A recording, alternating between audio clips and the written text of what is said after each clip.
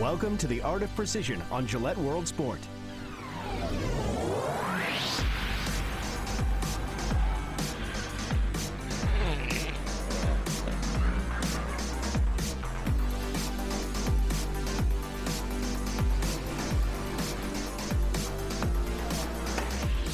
We're in Olympic mode today as we look at the evolution of the Winter Games.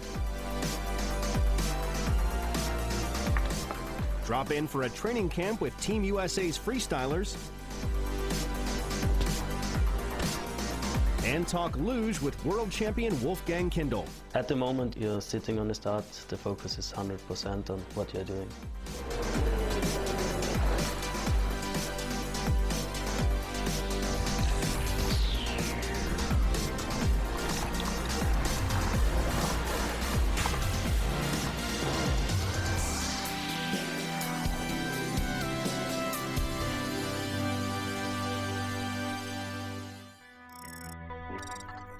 First up on Gillette World Sport, we hit the slopes with Team USA's free skiers and snowboarders in preparation for Pyeongchang 2018.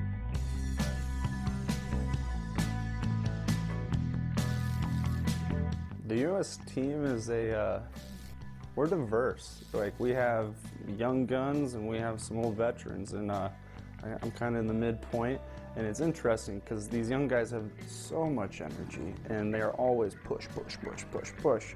And the older guys, you know, they really pick their days that they want to try to like fire off and learn something new. You try to use the young bucks' energy and motivate you and get you going, but then you try to be smart like the veterans.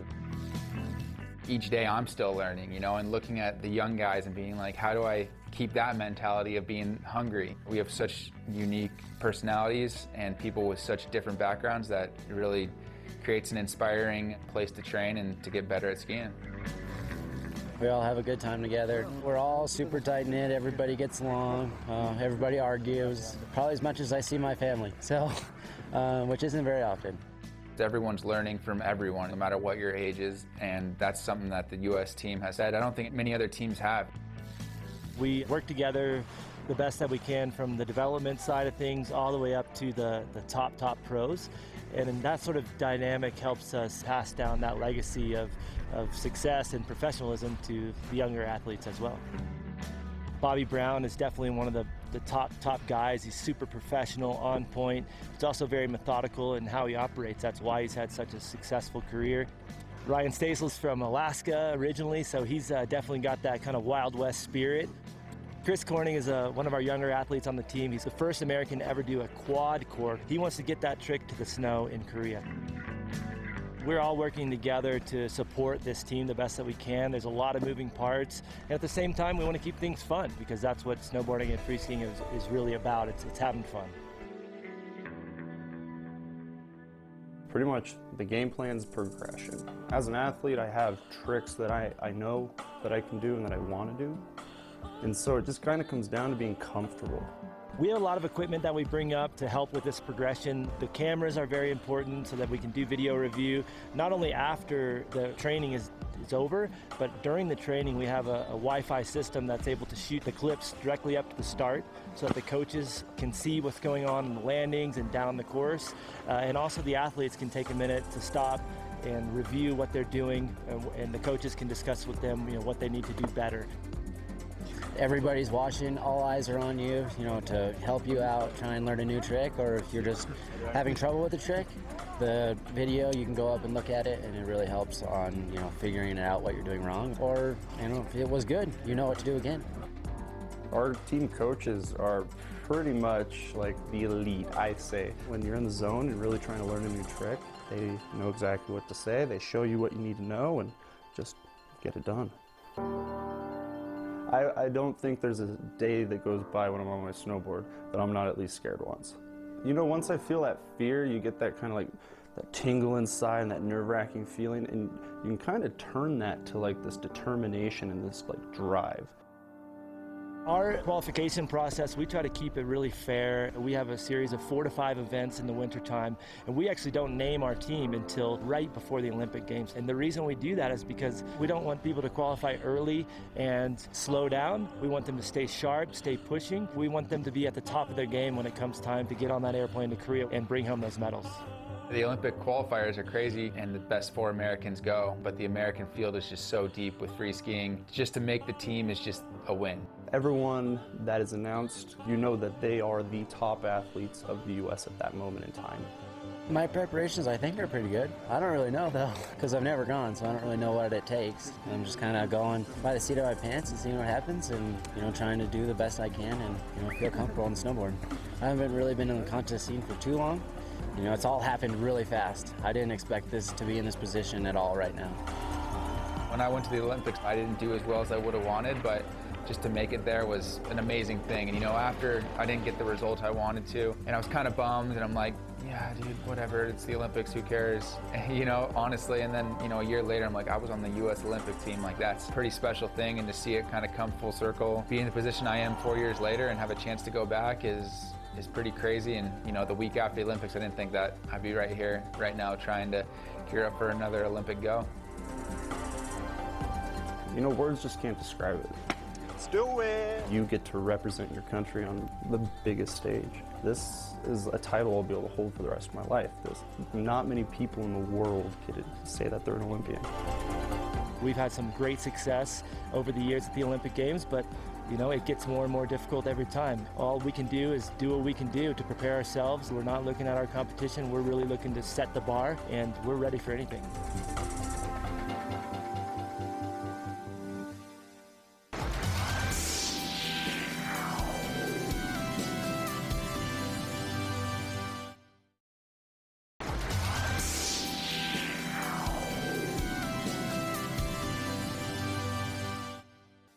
Time now for a look at what other medal hopefuls have been up to as they prepare for the Winter Olympics.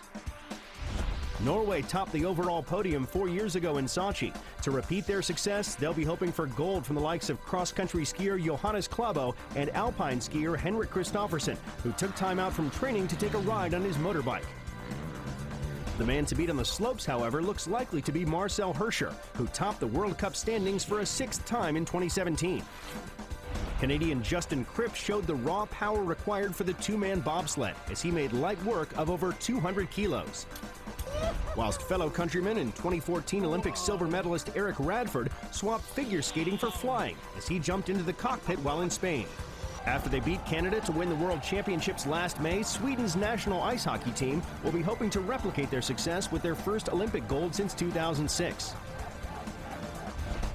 Double speed skating world champion Kjeld Nijs swapped skates for rollerblades as he freestyled at a skate park in the Netherlands.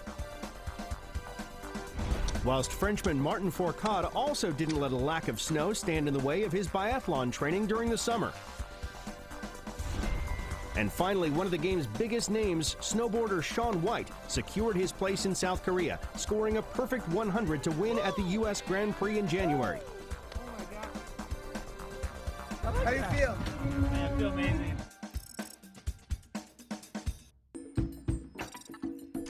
Now we take a trip through time as we track the evolution of the Winter Games from their conception all the way up to the present day. The first modern Olympics were held in Greece, the birthplace of the ancient Olympic Games. 14 years later, winter sports were contested for the first time in 4 figure skating events. When the Olympics resumed after the First World War, figure skating wasn't the only winter sport, as ice hockey joined the lineup. An experimental week of winter sports was held in Chamonix, France ahead of the Paris Summer Games. Featuring more than 250 athletes, it was deemed a success and retrospectively designated the first official Winter Olympic Games. The second Winter Games in Switzerland saw the home team sweep the board in the new demonstration sport of ski joring. But when the third edition moved across the Atlantic, the horses were gone, with dog sled racing making a debut instead. In 1936, the Winter and Summer Games were held in the same country for the final time. Whilst the first post-war games saw St. Moritz become the first city to host a Winter Olympics twice. The 1952 torch relay was performed solely on skis, and a record 30 nations took part in the first Italian edition. Sports television coverage took steps forward in the 1960 slalom when race officials requested a tape from TV producers to check whether an athlete had missed a gate or not, a precursor to the instant replay as we know it today. Warm weather caused a lack of snow during the next games in Innsbruck, with the Austrian army drafted in to transport extra snow and ice to competition venues. 1968 were the first Winter Games to be broadcast on TV in color. And in Sapporo, ski jumper Yukio Kasaya claimed Japan's first ever winter gold medal on home soil. He was subsequently chosen as Japan's flag bearer at the opening ceremony of the next games, where 2 cauldrons were lit to signify the second time Innsbruck had hosted. Returning to Lake Placid at the height of the Cold War, USA's ice hockey team beat favorites and reigning champions the Soviet Union in what would become known as the Miracle on Ice. Another iconic moment 4 years later saw British ice dancers Jane Torville and Christopher Dean achieving the only ever perfect score for artistic impression. Speed skating events were held indoors for the first time in Canada, whilst outdoors in 1988 and again in 1992, ski ballet was contested as a demonstration sport. These games were also the last to be held in the same year as the Summer Games. And so the next edition was held only 2 years later in Lillehammer. The Nagano Games were the first to feature more than 2,000 athletes and welcomed snowboarding as a new discipline in giant slalom and halfpipe. The next century saw Stephen Bradbury become the first gold medalist for Australia. And in 2006, a record 80 National Olympic Committees entered athletes to compete as Italy hosted its second edition. Canada hosted for a third time, before a new home was chosen as Russia hosted its first Games. Here, a record 2,800 participants from 88 countries competed, including Norwegian biathlete Ola Einar Bjorndalen, who became the most decorated Winter Olympic athlete in history with 13 medals. This year, 102 gold medals, the most ever contested, will be up for grabs when the torch relay reaches its destination in South Korea for the 23rd edition of the Winter Olympics.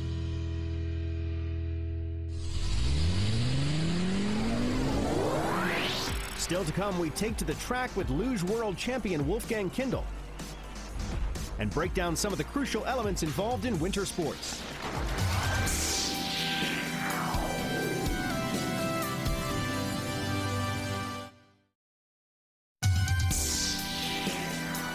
Welcome back to Gillette World Sport. Coming up, some of the world's best talk speed, power, and precision. And we get set for Pyeongchang with Australia's Jared Hughes.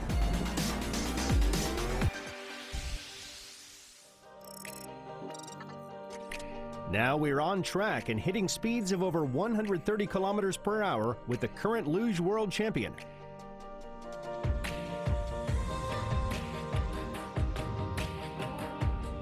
I'm Wolfgang Kindl from Austria. I'm 29 years old and I'm doing the luge.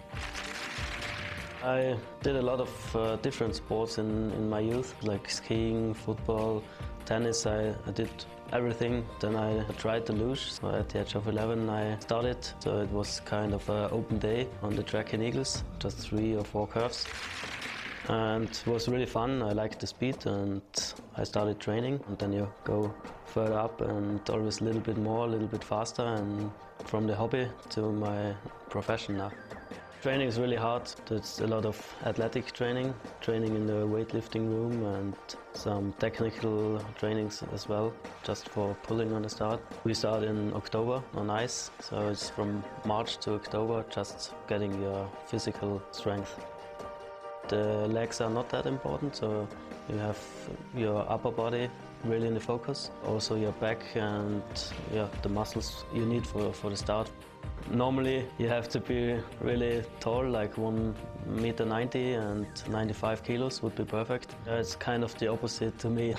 The taller athletes, they have their advantages on the start. They have more weight to accelerate the sled. At my height, you have to train more than others and always keep the focus, and then it's possible. If you're scared, you're in the wrong sport, I think. You have to have respect on some tracks, but if you're scared, then it's better for you if you quit. If you're heavier, you're normally faster. That's why athletes like me, if you're not heavy enough, you can use extra weight, a weight belt, something like this. That makes it kind of equal. That's the opportunity we have. You're riding on the edge. So if you have your edge on the sled too sharp, it's slow. If it's not sharp enough, it's also slow because you're skidding. You have to be one part with the sled, and so you can accelerate and find the balance. You have to sometimes look what's happening in front of you, so you have to find the line between looking a little bit and make no mistake, but also put your head back as often as possible. I'm really fast on the track and good with the aerodynamic, and that makes a difference. The most important thing is the steel, where you are directly on the ice. The outside is like a fiberglass material. You have handles for holding yourself on the sled. It's around 25 kilos, so there's a limit of 25, this is maximum, and the minimum of 21. I think this is the smallest sled in the whole World Cup circuit, because I'm, I think, the smallest guy. We have tracks like in Whistler, Vancouver, where the Olympic Games have taken place. There we had the top speed of 154. This is the world record. 130 from a man start is normal speed on nearly every track. You have to have every single track in your mind. In hundreds of a second you have to think what to do. You have to react on mistakes and always find the right decision to keep the sled in its line. At the moment you're sitting on the start, the focus is 100% on what you're doing. You have to be really strong in your mind, because sometimes you can train it as hard as you want, but if your head is not working, then for sure then it's difficult to be fast in the track. Kindl capped a successful 2017 season by taking home 2 golds at the World Luge Championships, setting himself up perfectly for the Winter Olympics. Yeah, this was really one of the best moments in my career till now. This was really amazing. I was one of the favorites for sure on my home track, because I know every centimeter of my track in Eagles, so everything was perfect. Yeah, I knew that the run was really good, but you're sure if you see sign 1 in the finish, and I heard the whole crowd screaming, and everyone was on the track, and the feeling to think about it was really, really good.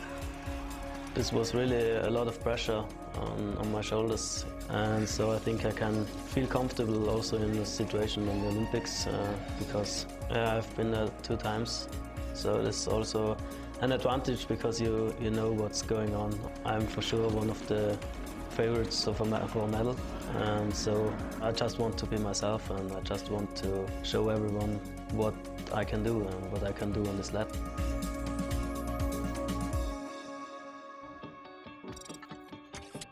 Next, some of the world's most successful winter athletes break down the elements which are crucial to mastering their sport. Precision is really important in slopestyle because you're sort of having to ditch speed, gain speed, land in certain spots, and be technical in all of that. So precision is massive. Power. In alpine skiing, there's a lot of force, so you have to have the power both in the legs, but also the mental power to be able to perform to the level that's about winning. Timing on the takeoff, it's so important. If you are too early or too late, the jump can be like 5 to 15 meters shorter. Precision is really important in skiing because, like, if you go too big or too small, you're really gonna get hurt, and so you better be on point. Determination. You have to be determined to be able to perform to the level you want to, and not only do it once, but repeatedly again and again. Power is really important in bobsleighing because power is all you need at the start. You got 5 seconds to accelerate the sled, and after that you got no chance anymore to accelerate any further. Balance in the cross-country race. We have so small skis, you have to always hold the balance, especially if the conditions are really hard, and it's all about balance. Speed has got to be the most important thing in slopestyle. One, because you need it to clear jumps, and you need the right amount to ride rails and not go too fast that you just nick them or not make it on. Speed is super crucial.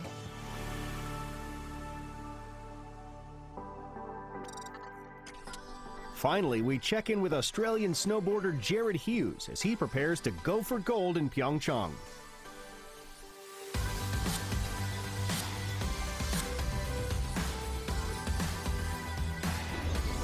I got into snowboarding through one of my teachers at school who just said I looked like a snowboarder. Australia is really well known for doing summer sports, and I don't think growing up anyone would really think about doing a winter sport, especially in this country when it's 30 degrees 60% of the time. I found my way to do it and love it, so now I get to keep doing it. Jared Hughes' rise to snowboarding's world stage began early when he took up the sport at just 6 years old. By the age of 18, he had made the Australian team for the Winter Olympics in Sochi, and 2 years later found himself on the start line of his first X Games final. It is a three-man race for gold. The green of Alex Pullen out in front. The Aussies going 1 and 2 with Jared Hughes sitting in second. Keep an eye on the blue, Konstantin Shad. It is a drag race to the finish. Aussie, Aussie, Aussie, and he brings it home. Jared Hughes, your #1 qualifier, getting it done. This is amazing. We're in Germany for a World Cup, and all I could think about was winning gold here, and just so happy it's finally here.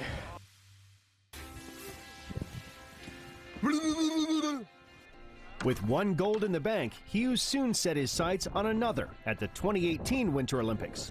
Despite undergoing 5 knee surgeries in less than 5 years, the 22-year-old will arrive in South Korea off the back of a healthy season, which also included victory at the World Cup event in Austria.